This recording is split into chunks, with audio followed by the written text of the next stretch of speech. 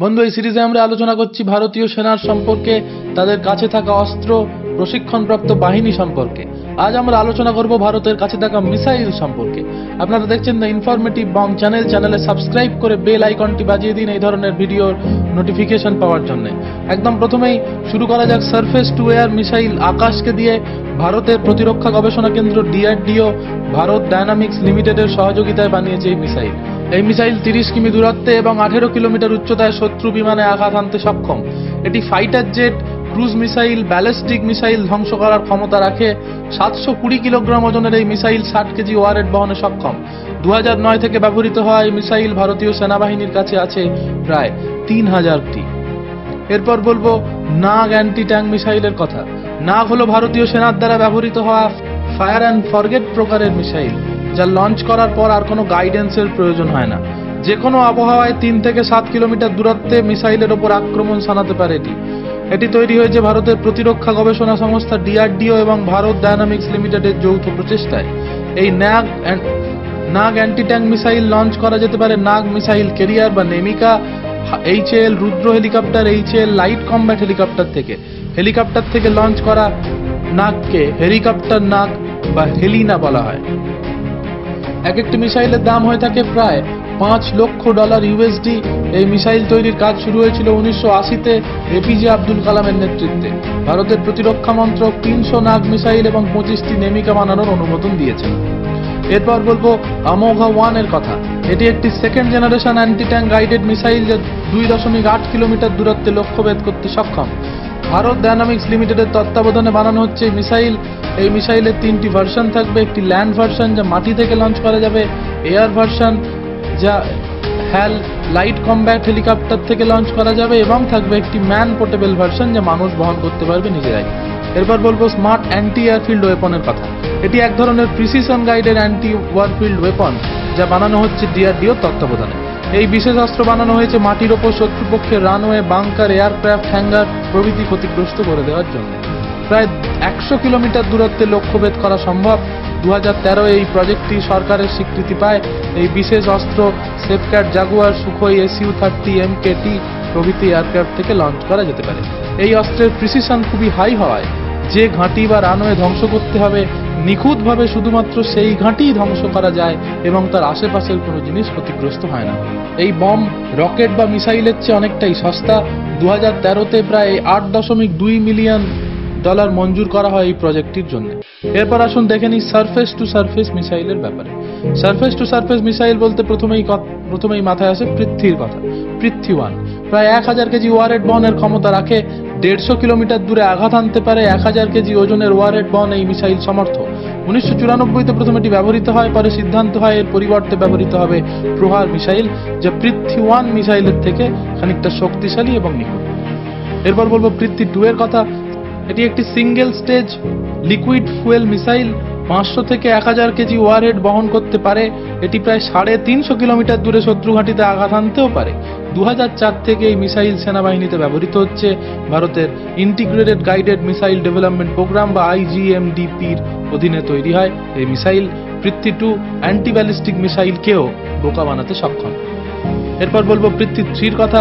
2 stage surface two surface missile Prithvi 3। এর প্রথম স্টেজে ব্যবহৃত হয় সলিড ফুয়েল এবং দ্বিতীয় স্টেজে ব্যবহৃত হয় লিকুইড ফুয়েল। এই মিসাইল পৃথক দূরত্বে পৃথক ওজনের ওয়ারেড বহন করতে পারে। 250 কিমি দূরত্বে 1000 কেজি, 350 কিমি দূরত্বে 500 কেজি এবং 750 কিমি দূরত্বে সর্বোচ্চ 250 কেজি ওয়ারেড নিক্ষেপ করতে পারে এই মিসাইলকে স্টেবিলাইজ বা স্থিতিশীল রাখতে বিশেষ প্ল্যাটফর্ম ব্যবহৃত হয়। ধনুষ বলে একটি সিস্টেমে এই স্থিতিশীল প্ল্যাটফর্ম এবং মিসাইল উভয়ই থাকে। ধনুষকে INS সুভদ্রা, INS রাজপুত প্রভৃতি রণতরী থেকে সফল পরীক্ষামূলক উৎক্ষেপণ করা হয়েছে। এরপর দেখে নেব অগ্নি মিসাইলের বিষয়। অগ্নি 1 শর্ট রেঞ্জ ব্যালিস্টিক মিসাইল তৈরি করেছে ডিআরডিও। এই সিঙ্গেল স্টেজ মিসাইল বানানো হয়েছিল কার্গিল যুদ্ধের পর পৃথ্বী 2 আর অগ্নি 2 এর মধ্যে ব্যবধান ঘোচানোর জন্য। 2002-তে একটি রোড মোবাইল লঞ্চারের থেকে এটি উৎক্ষেপণ করা হয়। অগ্নি 1 1000 থেকে 2500 কেজি ওয়ারহেড বহনে সক্ষম। সলিড ফুয়েল ব্যবহৃত হয় মিসাইলে। এতে থাকছে টার্মিনাল গাইডেন্স, র্যাডার সিন কো রিলেশন প্রভৃতি প্রযুক্তি। 700 থেকে 900 কিলোমিটার হলো এই মিসাইলের অপারেশনাল রেঞ্জ। এরপর বলি অগ্নি 2 এর কথা। Medium range ballistic missile. এতে থাকছে 2টি সলিড ফুয়েল স্টেজ। 1000 কেজি পর্যন্ত ওয়ারহেড বহন করতে পারে। টাটা ট্রাকে করে মিসাইল বহন করা হয়। অপারেশনাল রেঞ্জ 2000 থেকে 3000 কিলোমিটার। এক একটি মিসাইলের দাম প্রায় 5.5 থেকে 6.6 মিলিয়ন ইউএসডি হতে পারে। অগ্নি 2 এর সাহায্যে ওয়ারহেড নিক্ষেপ করলে তা পাকিস্তানের যে কোনো জায়গা এবং দক্ষিণ ও দক্ষিণ পশ্চিম চীন পর্যন্ত পৌঁছে যাবে সহজেই। অগ্নি 3 ইন্টারমিডিয়েট রেঞ্জ ব্যালিস্টিক মিসাইল, যা বানানো হয়েছে অগ্নি 2 এর পরে।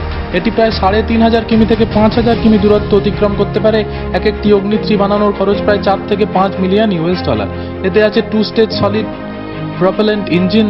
এতে থাকছে বিশেষ থ্রাস্ট ভেক্টরিং এর সুবিধে, যার সাহায্যে মিসাইলের থ্রাস্ট কন্ট্রোল করা যায় ইঞ্জিন থেকে, ফলে অ্যাঙ্গুলার ভেলোসিটি বা কৌণিক বেগকে নিয়ন্ত্রণে রাখা যায়। ভারতের প্রায় সমস্ত প্রতিবেশী দেশ, এমনকি চীনের সাংহাই পর্যন্ত এই অগ্নি 3 মিসাইল পৌঁছে যেতে পারে সহজে। এরপর বলি অগ্নি 4 এর কথা। এই ব্যালিস্টিক মিসাইলের অপারেশনাল রেঞ্জ প্রায় 4000 কিলোমিটার। এই মিসাইল নিউক্লিয়ার ওয়ারেজ নিক্ষেপ করতেও সক্ষম। অন্যান্য অগ্নি মিসাইলের থেকে এটি ওজনে হালকা এবং এর অপারেশনাল রেঞ্জ তুলনামূলক বেশি। তাই চীনের একাধিক বড় শহর যেমন বেজিং, সাংহাই প্রভৃতি জায়গায় এই মিসাইল পৌঁছে যেতে পারবে যদি পূর্ব ভারত থেকে এই মিসাইল লঞ্চ করা হয়। এরপর বলি অগ্নি 5 এর কথা। এটি একটি ইন্টারকন্টিনেন্টাল ব্যালিস্টিক মিসাইল, যার অপারেশনাল রেঞ্জ ন্যূনতম 5500 কিলোমিটার। 1500 কেজি ওয়ারহেড বহনে এটি সক্ষম। এটি 3 স্টেজ সলিড ফুয়েল মিসাইল, যা নিউক্লিয়ার অস্ত্র বহনেও সক্ষম। এক একটি মিসাইলের দাম প্রায় 7 মিলিয়ন ইউএস ডলার। অগ্নির গাইডেন্স এবং নেভিগেশন সিস্টেম আগের অগ্নি মিসাইলগুলির তুলনায় বেশি। অগ্নি 4 এর রেঞ্জ যেহেতু চীনের পূর্ব এবং উত্তর পূর্ব অংশে পৌঁছানোর পক্ষে যথেষ্ট নয়, তাই অগ্নি 5 বানানোর কাজ শুরু হয়েছিল। এর যা রেঞ্জ, তাতে অগ্নি 5 চীনের যে কোনো জায়গায় পৌঁছে যেতে পারবে সহজে। এরপরে অগ্নি 6 এবং সূর্যা। অগ্নি 6 এবং সূর্যা উভয়ই হলো অ্যান্টি কন্টিনেন্টাল ব্যালিস্টিক মিসাইল। অগ্নি 6 এর রেঞ্জ হওয়ার কথা প্রায় 8000 থেকে 12000 কিলোমিটার। সূর্যার রেঞ্জ হওয়ার কথা সম্ভাব্য প্রায় 12000 থেকে 16000 কিলোমিটার। উভয় মিসাইলেই ব্যবহৃত হচ্ছে MIRV বা মাল্টিপল ইন্ডিপেন্ডেন্টলি টার্গেটেবল রি এন্ট্রি ভেহিকেলস, যার সাহায্যে পৃথক দিকে ওয়ারহেড নিক্ষেপ করা হয়ে যাবে সহজ এবং ওয়ারহেড নিক্ষেপ করা যাবে পৃথক পৃথক দূরত্বেও। এরপর আমরা বলবো কে মিসাইল ফ্যামিলির কথা। এই মিসাইল ফ্যামিলিতে থাকছে K5, থাকছে K4, থাকছে K15 সাগরিকা ব্যালিস্টিক মিসাইল। এর মধ্যে K15 সাগরিকা ব্যালিস্টিক মিসাইল প্রায় 1000 কেজি ওয়ারহেড বহনে সক্ষম, যার অপারেশনাল রেঞ্জ 750 কিলোমিটার। এটি লঞ্চ করা যাবে আরিয়ান প্লাস সাবমেরিন থেকে। এটি 2 স্টেজ এবং সলিড ফুয়েল সাবমেরিন। K4 এর অপারেশনাল রেঞ্জ প্রায় 3500 কিলোমিটার হয়। এটি নিক্ষেপ করা যায় আরিয়ান প্লাস সাবমেরিন থেকে। মিসাইলটির দৈর্ঘ্য 12 মিটার এবং ডায়ামিটার বা ব্যাস প্রায় 1.3 মিটার হয়ে থাকে। K5 এর অপারেশনাল রেঞ্জ প্রায় 3500 kilometre.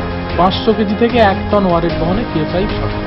শৌর্য hypersonic surface two surface tactical missile, যা 700 কিলোমিটার দূরত্বে আক্রমণ শানাতে পারে এবং 1 টন পেলোড বহন করতে পারে। এই মিসাইলের সর্বোচ্চ গতিবেগ হতে পারে প্রায় 9200 কিলোমিটার প্রতি ঘন্টা। এই মিসাইলে থাকছে বিশেষ ক্যানিস্টার লঞ্চের সুবিধা। ক্যানিস্টার লঞ্চের সুবিধা হলো এক্ষেত্রে হট লঞ্চ এবং কোল্ড লঞ্চ দুটো সুবিধা পাওয়া যায়। সেলের ভেতরেই যখন মিসাইলের দহন শুরু করা হয় তখন তাকে বলা হয় হট লঞ্চ, আর গ্যাস জেনারেটরের মাধ্যমে মিসাইলকে বাইরে থেকে যদি আগুন দেওয়া হয় এবং তারপর তাকে ছাড়া হয় সেটাকে বলা হয় কোল্ড লঞ্চ। কোল্ড লঞ্চের ক্ষেত্রে মিসাইলের উত্তপ্ত হওয়ার ঘটনা তুলনামূলকভাবে কম থাকে, ফলে মিসাইলের ভেতরের সমস্ত জিনিস ঠিকঠাক থাকে এবং তাই বেশি ওজনের বেশি দৈর্ঘ্যের মিসাইলের ক্ষেত্রে কোল্ড লঞ্চ করা হয় এবং ছোট দৈর্ঘ্যের কম ওজনের মিসাইলের ক্ষেত্রে করা হয়ে থাকে হট লঞ্চ। এরপর বলবো ব্রাহ্মোসের কথা। Medium range supersonic cruise missile, যা সাবমেরিন, জাহাজ, বিমান বা মাটি থেকে লঞ্চ করা যায়। এটি পৃথিবীর দ্রুততম সুপারসনিক মিসাইল। ভারত ও রাশিয়ার যৌথ প্রচেষ্টায় এই মিসাইল নির্মিত হয়েছে। ভারতের ব্রহ্মপুত্র এবং রাশিয়ার মস্কোভা নদীর নাম মিলিয়ে নাম হয়েছে ব্রাহ্মোস। এক একটি মিসাইল বানাতে খরচ হয়েছে 2.73 মিলিয়ন ইউএস ডলার। এর অপারেশনাল রেঞ্জ প্রায় 450 কিলোমিটার।